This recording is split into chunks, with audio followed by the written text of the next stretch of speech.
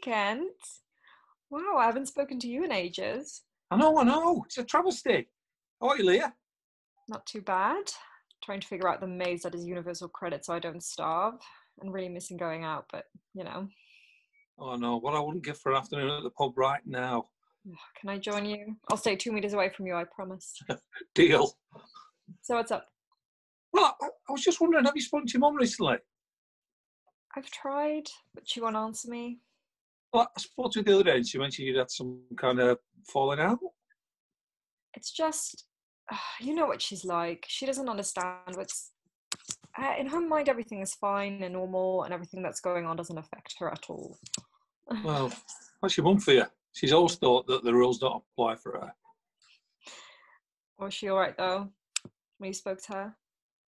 Well, I can't really tell, love. I mean, she seemed fine physically, but it's more a state of mind I'm a bit worried about. Was she forgetting stuff again? Yeah, a bit, yeah. Very defensive. Well, she's at Ronnie's, got it in her head, she's invited her.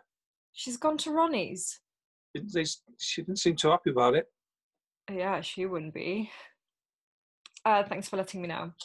I'll see if I can get through to her again. Well, thanks, love. If she'll listen to anybody, it's you. Well, maybe not at the moment, but thank you. And how are you? You holding up okay? Me? Yeah, fine. Finally managed to get a Tesco delivery slot, which was like a miracle. Oh yeah, I've heard it's crazy. Yeah, it's all booked up for the next 2 weeks, but I managed to grab one last minute, so I'll soon be back stacked up on pasta and beans. Good, I'm glad. And if you're really struggling as well, you can always ask poor Tom for help. Who? Tom? No, it's a local charity. Volunteers delivering food to people who can't get out and stuff. I've just signed up to help, so just let me know if you're struggling. I could even sneak an extra toilet roll in for you.